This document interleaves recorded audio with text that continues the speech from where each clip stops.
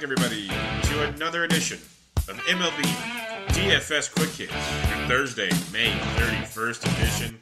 Got a 9-game slate on tap for you. Main slate. There's 2 early games. Not going to get into those. Hope everybody had a good Wednesday as we're wrapping up the month of May. A little over 2 months into the baseball season. Absolutely crazy. And we got an interesting slate on tap because we have a couple high-priced arms, but very sketchy for their price point. And overall, we're going to have to take some massive gambles on the pitching front tonight. Looking at the totals, I'll give you the 2 early games. You got Angels, Tigers at 9.5, Rays, A's at 8. That's your 2 early games of action. And then on your main slate, you got Yankees at Orioles, total of 10. Cubs, Mets, 8. Pirates, Cardinals, 8.5. Phillies, Dodgers, 6.5. Nationals, Braves, 8.5. Red Sox, Astros, 9. Indians, Twins, 9. Marlins, Padres, 7.5. Rangers, Mariners, 8. So a lot of totals of the 8.5 and above variety tonight. So we have definitely stuff to dig into. When you're looking at the weather, it's supposed to be raining pretty good in New York and Baltimore, kind of fizzle off as the night goes. Same with Pittsburgh and St. Louis, but still chances throughout the night, and then some small chances elsewhere. Hopefully we avoid the damage like we have been lately. Okay, let's do it. Pitching on this slate, Clayton Kershaw at 11-8, not playing him. Sorry, he hasn't even gone really over 90 pitches in his rehab. They'd be crazy to push him to the limit tonight, but you never know. Teams do weird things. I'm not paying that price tag for a broken pitcher. I have to see it. I just have to. If you want to, knock yourself out. Aaron Nola at 11-1 is at least intriguing to me. It's a steep price tag for a team that has a lot of lefties in their lineups, and you can get to Nola with your left-handed batters. When you look at the Dodgers, they have a total of 3.7, lefties 285, righties 248, so still not lighting the world on fire from any side of the plate. But you can see lefties have a little more success there. They do strike out 22% of the time versus right-handed pitching. He's striking out 26% with a ground ball rate over 50%. When you're looking at Nola, he's been much, much better at home this year than on the road. He's got a 2.73 ERA on the road and 1.94 at home. Still not horrible, but only little less than average of less than 16 DraftKings points per game on the road. And then 11-1, we need much, much more than that. It's an interesting play. GPP-wise, I could see it being a low-owned leverage play. But it's very dicey as you have a Dodgers team where the lefties don't scare you a ton, but they have upside. You have Jock Peterson, 2 homers on the year, but could run into one. Max Muncy's playing well. He went deep again last night. You got guys like Cody Bellinger, who, as much as he has struggled, has that pop ability. Chase Utley's technically a lefty and in the lineup. There's a few guys, Yasmani Grandal should be starting. There's a handful of them. The lineup should be at least half lefties, maybe 6 lefties, but they're not the scariest of lefties, so it just depends on where you want your leverage to be if you even want to spend up here. It's going to be a really dicey night with tons of bats to pick from. So Nola's ownership should be low. It makes for an interesting GPP play. Last guy up top here at $9,200, Jack Flaherty. This is a guy I could see being a lot more popular than Nola. $1,900 cheaper and a really good matchup at home against the Pittsburgh Pirates at home. He's been very good this year. He's got 4 of his 5 starts on the road. He's still averaging 15.1. He's faced the Pirates twice this year. 11 innings pitched, 4 earned, 6 Ks, averaging 12.2. That was his last start. He was in Pittsburgh. He went 6 innings with 1 earned, 4 Ks for 20 points. So the first time through was a different Jack Flaherty. That was early in the year. Since his recall, much, much better. $9,200 has some nice upside. Pittsburgh's not a team that strikes out a ton. We know that very, very well. They strike out 19.5% of the time. But you got Flaherty at a near 25% K rate, a swinging strike rate of 12%, and a ground ball rate of about 47%. The Pirates team totals 3.75, lefties 294, righties 285. So you're basically getting similar matchups, a little more K upside with the Dodgers than with the Pirates. But the Pirates, for $1,900 cheaper, you get Flaherty versus the Pirates. So I'm going Flaherty over Nola. Both are interesting. If you have the cash, Nola will be low owned. It's still dicey because we know that Dodgers team can wake up. But interesting play there between those two. Now, when he dropped down, I'm not going to go to Lance McCullers. He can be great. We know this. He's facing Boston at home. It could be a lights-out, awesome game for McCullers. If you want to go there, knock yourself out. But I'm just not going to take that risk. I'm going to take risk elsewhere. Like a guy like Sean Newcomb at $8,100 at home against the Washington Nationals. Newcomb's been very, very good of late. He's been averaging about 20 points in his last 10 games. He did get beat up by the Nats 4 1/3, 5 earned, 4 walks, 6 Ks. the only time he's seen him this year. But overall, been pitching really, really well this season and of late. That national start was a little earlier in the season. When you look at the Nats, they strike out over 23% of the time versus left-handed pitching. Newcomb's walks were always concerned. He's got 12.3% walk rate, but everything else checks the boxes. That's very, very good. A national team with a team total about 4.1, lefties 378, righties 249. So you got the reverse splits on tap, which will be great because you'll have the Mark Reynolds of the world, which can be scary. You got Rendon, who crushes lefties. You've got Trey Turner, who's actually better versus righties than lefties, but people will look at it that way. There'll be a handful of like Michael A. Taylor and some others in that lineup, and you'll see the reverse splits from Newcomb that many will not pay attention to. So as a GPP play, this is pretty much a GPP slate, in my opinion. There's really not a lot of cash viable options. There's a couple, but not a ton.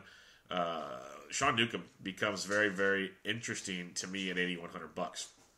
Probably one of your more cash viable plays, but it's tough to say cash viable when you're facing the Atlanta Braves. Is Tanner Roark. He's $7,900 at Atlanta. We talk about it all the time. He's just got that comfortable floor. He's averaging 17.9 at home. He's averaging 18.8 on the road. He's faced Atlanta once this year, 7 innings, 4 hits, 1 earned, 6 Ks for 26.8 points. We just saw Atlanta get shut down by Jason Vargas on short rest. That was a point of tilt for many people. That was just shocking to the world. We get Tanner Roark facing a Braves team that strikes out 21% of the time versus righties. Roark has about a 22% K rate, good hard contact rate, ground ball rate. Everything checks the box for Tanner. He's nothing flashy, just consistent and gets the job done. The Braves do have a total of about 4.4. Lefties 309, righties 316. They have guys that can run into it. There's no doubt about it. You got Freddie Freeman, Ozzie Albies. Even the lefty Preston Tucker is going to be in there for Acuna, Markakis, and Ciarte, so on and so forth. The lineup is very, very good. It's been established. If they beat up Roark, you wouldn't be shocked. But he's just got that ability to limit damage so well at $7,900. He's a very, very intriguing play today. The last guy in this range, Jose Quintana at $7,500. Yes, this is tilting because Quintana is just a disaster, but he's been really good on the road this year. In his 5 road starts, he has an ERA of 3.18 compared to 6.66 at home. That is scary. I shout that he's the sign of the devil. But much, much better on the road this year. Going into a New York Mets team that's just floundering. Just a mess. Absolute mess. And they strike out a whopping, I was just looking at it. Where'd you go, buddy? 27.1% of the time versus left-handed pitching. They are horrific versus lefties. Quintana still has his really good strikeout rate, his ground ball rate. He just leaves a few up in the zone once in a while. You have a Mets team with a 3.6 total, 4th lowest on the slate. Lefties 286, righties 353. They have an abysmal 269 WOBA versus lefties and a .095 ISO versus left-handed pitching. Absolutely horrible. Quintana at $7,500. I'll sink with that ship. I think it's a great matchup for him. We've seen really, really good starts from Quintana. We've seen extremely tilting starts for Quintana. There's the two extremes. There's rarely that just middle of the pack, I'm going to get you 14 DraftKings point starts. It's either he pitches really, really well, or he just has no feel on the mound at all. I'll take the chance that it's really, really well against a Mets team that cannot hit left-handed pitching at all. So I got, in this middle range here, I got Quintana 1, Roark 2, Newcomb 3. Going down below now, it gets really dicey. We got 3 left-handed arms we're going to chat about here for a little bit. But a lot of people are going to mention Shane Bieber, by the way, $7,300. Good young arm, big-time control pitcher, going up against the Twins team in Minnesota for his debut. If you want to go there, knock yourself out. I don't not like it. I don't like it, though, either. It's kind of, I'd rather wait and see and gamble with Quintana or one of these guys down below if you're looking for a lower-priced arm. We'll start with Wei-Yin Chen, $6,100. Yes, Wei-Yin Chen. He's going up against the Padres. We love to target the Padres. He's been much better at home than on the road this year, but his last 3 starts, 12.2, 14.4, 23.5. We'll take any of those for $6,100 in a good pitcher's park in San Diego. And you got a Padres team that strikes out over 25% of the time versus left-handed pitching. They have a team total of 4.1, lefties 249, righties 323. They do have some thump from the right side. There's no sugarcoat it. You can target Chen with some of these Padres if you want, but at the same time, he makes for a cheaper option on this slate. After Chen, you look at Wade LeBlanc, $5,500 at home against the Texas Rangers. LeBlanc's been very surprising, I'll say, this year. He's got you 13-9, 13-2, 19-7, 12-9, 12-6, 7-3, and 14-9. He's been pretty good since getting consistent starts and that 7-3 was a 2-inning outing. So since May 3rd, when he's gone 4 innings or more in every start, he's got you basically 13 or more DraftKings points. He's $5,500. He's going up against a Texas team, which is dreadful versus left-handed pitching, like really, really bad. They strike out about 26% of the time versus lefties. They have a team total of 3.6, third lowest on the slate for a $5,500 pitcher. Lefties 303, righties 319. They do have a very, very good ISO at 190 and a decent low at 316, so they can hit lefties. They strike out a ton, and you got tremendous upside with LeBlanc at 55, so I don't hate him either. And in that same matchup, you got Mike Minor at 5K against Seattle. So you got 3 lefties that you just really got to plug your nose and grit it out is what it's going to come down to. Nothing fancy, nothing great. Seattle strikes out about 20% of the time versus lefties. They have some thump of, obviously, lefties 373, righties 373 versus Minor. So Minor's risky, but heck, we used him last time. We've seen the upside with him, but very volatile, to say the least. So down below, I got Wade LeBlanc 1, Chen 2, and Mike Minor 3. So recapping your pitching real quick on this 9-game slate. You got Flaherty 1, Nola 2 up top. In the middle, you got Quintana 1, Rourke 2, Newcomb 3. Down below, you got LeBlanc 1, Chen 2, Minor 3. So, yeah, not the sexiest of pitching nights. We've been pretty fortunate of late. Before we get into the bats, let me talk to you about Draft. Draft.com, draft in your app store. Fun, new way to play fantasy sports. Snake-style drafting, it takes less than 5 minutes. You don't have to worry about ownership because you're the only one that has them. You have baseball, basketball, football, hockey, golf, the works. NFL best balls going on right now, but you have baseball drafts all day, every day. Tons and tons of options, tons and tons of price ranges. And when you make your first deposit, use promo code SD Sports when you check out, and you get entry into a free $3 tournament. You can use it for any sport. You can use it for best ball. It's whatever you want. It is tons and tons of fun. So check it out. It's draft.com, draft in your app store, promo code SD Sports at checkout, and you get entry into a free $3 tournament. I'll check out the bats on this slate. When you look at the catcher's position, you got Gary Sanchez in Baltimore at Hitter's Ballpark against Andrew Cashner at 4,500. Makes for a very, very nice play. Evan Gattis crushing the ball lately, especially against lefties, against Drew Pomeranz at 4K. Just a tip of advice here. Pomeranz getting destroyed this year, as you'd expect. The Astros have a 5-4 total, and it's lefties 365, righties 380. When you look at the Yankees, they have a 5-4-5 total, the second highest. Astros were the third. Against Andrew Cashner, it's lefties 374, righties 426.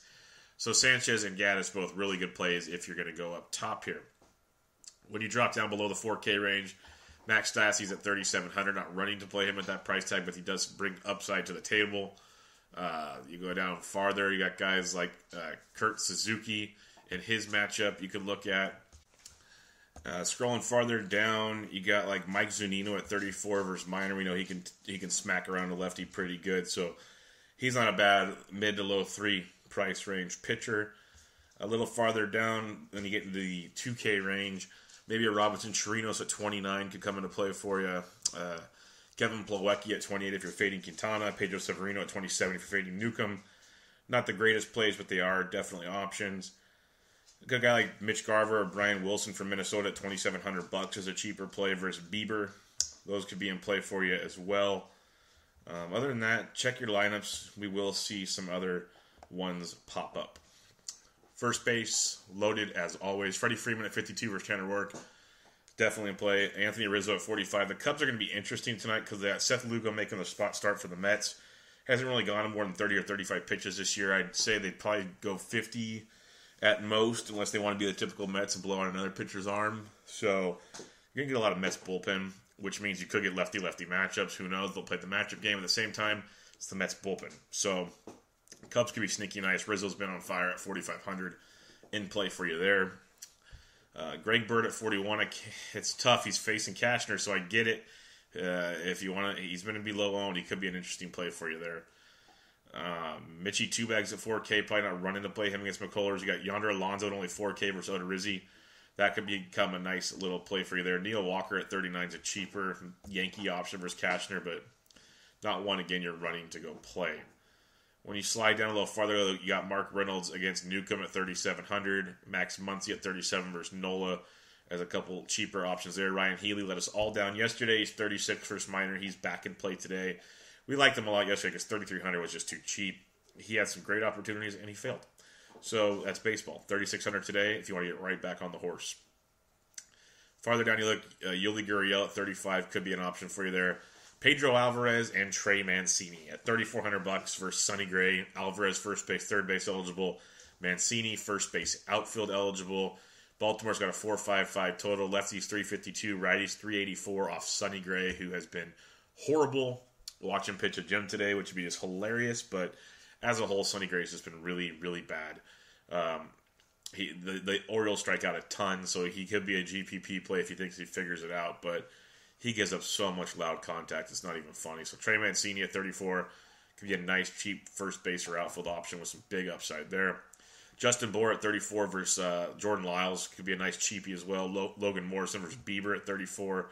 So some nice, cheaper options down below here you can definitely look to exploit.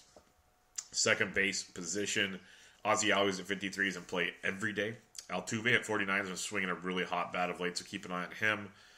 Gleyber Torres at 47 is crushing baseballs. It's crazy. He's priced up all the way to there now. Matt Carpenter finally getting that 4K price bump. He's second base, third base eligible at $4,100. He's earned it, though, so if you want to go there, knock yourself out. Brian Dozier at 4K. He went deep yesterday. He's in play. You go down a little farther, like a Ben Zobrist at 39 is worth a look. Jonathan Scope at 37 is in play as well versus Sonny Gray. Sonny Gray's just bad. And you might get the Orioles cheap tonight, it looks like. The farther down we go, you got like Kiner Falefa we talked about with Texas, second base, third base at 34 for a cheaper option. Jose Perella, second base outfield for the Padres at 33 is another cheap look you can go to.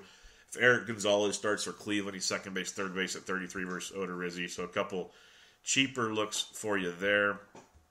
Other than that, might not be too much down here. Yeah, check your lineups. There's not nothing standing out at this first look. Maybe Gordon Beckham. He's like 2,700. He's been batting ninth for the Mariners. Is another option for you. Third base, Jose Ramirez at 53 is in play versus Odorizzi. Big time in play. Chris Bryant at 49 is worth a look as well. You got Christian Villanueva for the Padres, who crushes left-handed pitching. He's 4,500 versus Chen, so give him a look. Also, again, Matt Carpenter at 41 is in play. Anthony Rendon, who crushes lefties, is 4K. He's a decent option, but I'd almost rather go Eduardo Escobar, third base shortstop at 38, save a couple hundred in that matchup. You go down to the likes of Kyle Seager at 35, who does have power versus a lefty. Mentioned Kiner Falefa already. Brian Anderson at 33, our buddy. Cheap in that Marlins order. Johan Camargo's 3,200 versus Rourke. He went deep yesterday. Just a nice value play with some upside. The kid's not horrible. He'll have more down days than good usually. But he's a good little ball player and a good lineup. So a good piece of cheap stacks and whatnot. Shortstop, you got Machado at 54. Really solid look there. Lindor at 49, of course. These are Captain Obvious is up top. Correa at 47. Gene Segura had a nice night for us at 46. I'd go back to that well if you want to. Didi Gregorius at 42 versus Cashner could be an interesting play. Better at home than on the road, but great matchup versus Trashner. Eduardo Escobar, again, $3,800. Do like that quite a bit. You load down a little farther. You got Camargo again at 32. The shortstop every day is just not that good down below. Not good at all. Yeah, check your lineups. Maybe Charlie Culberson cracks the lineup at 27, or JT Riddle at 27 could be a nice cheapie for you there, but not a ton standing out right now. Outfield, maybe Mookie Betts comes back at 59, but I don't know. You got Bryce Harper at 55, could be a nice contrarian GPP play. JD Martinez versus McCullers. You got the Yankees boys versus Cashner, even though they've been slumping. Benintendi's been on fire. He's 49.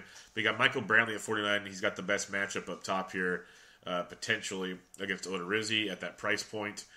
George Springer at 48. Tommy Pham at 46. But you go down a little farther, you got Mitch Haniger at 44 versus Minor. That's a solid look for you there. You got Markakis in play. Brett Gardner's only 4,200. He's swinging a good stick. Kyle Schwarber's been on fire at 4,200, so he could be a really, really Nice play in that realm. Same with Ian Happ at 42. A little farther down, you got guys like Eddie Rosario at only 41. Another double-digit night last night in a good spot versus Bieber today.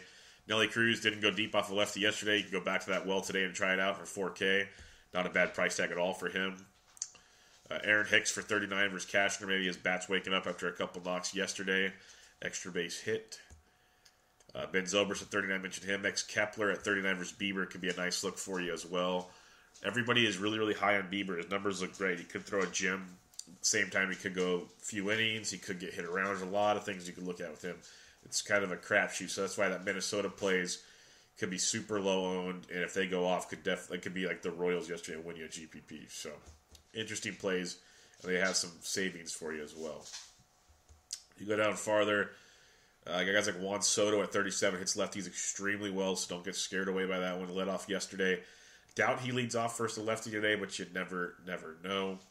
Farther down you look, maybe Delano DeShields Jr. leading off versus LeBlanc at 36. He could be in play for you. Michael A. Taylor at 35 is interesting. Manny Margot at 35 versus Chen is definitely worth a look for you there.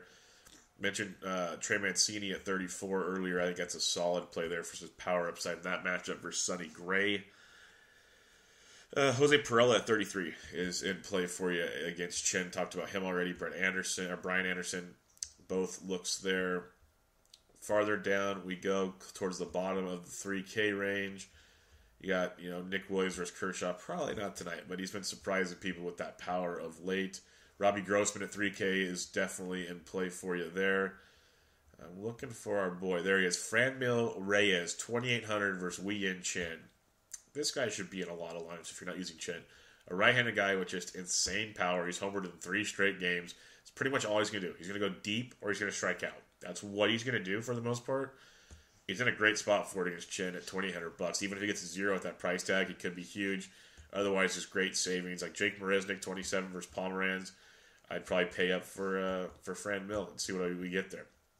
So there you go. There's your bats on this 9-game slate. Recapping your pitching real quick. You got Flaherty up top, Nola 2. In the middle, you got Quintana 1, Rourke 2, Newcomb 3.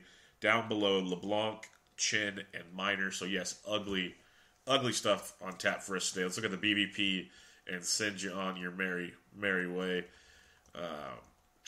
Adam Jones, 5 for 17, a double and a homer off of Sonny Gray. When you look at Judge and Gregorius have homered off Cashner, but as a team only hit 209 off Cashner. That's interesting. I don't think I'm going to look too deep into that one. Schwarber 2 for 2 with a double, nothing crazy. Rizzo's taking Lugo deep, but not big samples there. Matt Carpenter 4 for 10 with a double and 2 homers off Trevor Williams. It's not bad. Ender Inciarte 10 for 25, 2 doubles, a triple, and a homer off Tanner Rourke. Camargo 4 for 7 with a double. Markakis a double and 3 homers. Albie's taking him deep. Freddie Freeman 12 for 39 with 4 doubles. Lot to like in that one. Go down a little farther. Nothing. Althair 1 for 3 with a homer off Kershaw. Lindor, Ramirez, and Brantley have all taken Odorizzi deep. That's something to look at. Marisnik, I mentioned him as a cheapie. He's 4 for 7 with a triple and 2 homers off Pomeranz. Marisnik usually gets to the bottom of an Astros order, and he hits lefties really, really well. You got to be concerned. It's like Rajai Davis with the Indians. He can't get pulled once the lefty comes out and they go to the bullpen. He could get moved around, so keep that in mind. But at first glance, he could be a nice, cheap $2,700 option. Jose Perella 6 for 10 with a triple off Wei Yin Chen. Eric Hosmer's even 7 for 23 with a double and 2 homers. Freddie Galvis 6 for 15 with a double. Something to look at there. Mitch Haniger 4 for 4 with a double and a triple off Minor. Healy's taking him deep as well. Denard Span's even 5 for 11 with a double and a triple. So there you have it. There's your BVP. There's your quick hits. Again, top totals you're looking at. Yankees, obviously. Astros. The Cardinals have the 3rd highest total against Trevor Williams. Lefties 330, righties 353. So you can go with your Azunas and Carpenters and Martinez's and Phams and be super contrarian because they'll be low owned. The Indians versus Odorizzi, you can definitely take a look at that one. Orioles versus Sonny Gray, I like a ton. The Orioles can be super disappointing, but man, you got them. They're cheap tonight. They're cheap, so they can definitely fill in for you. They don't have to be a stack. They can be fill-ins or stack away, whichever you prefer. But there's a lot of options, a lot of ways you can go on this slate and make things work. good luck with that. Check us out on Twitter at thesportsdgens.com, at thesportsdgens. Remember, draft in your app store, draft.com, promo code SDSports for entry into a free $3 tournament. I'm on Twitter at BDentric. Join us in the Slack chat. Tons going on there. We got a Bench with Bubba, episode 97 with Lance Brosdowski out. Really good stuff there.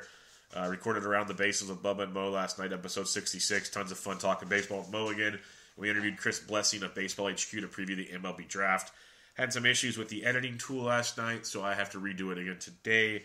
So it'll be out a little later, but plan on it maybe tonight, tomorrow morning for that one. But much coming up. You got UFC this weekend and much more. Good luck on your Thursday, May 31st, 9-game DraftKings slate. This was Quick Hits. I'll catch you guys later. I'm out.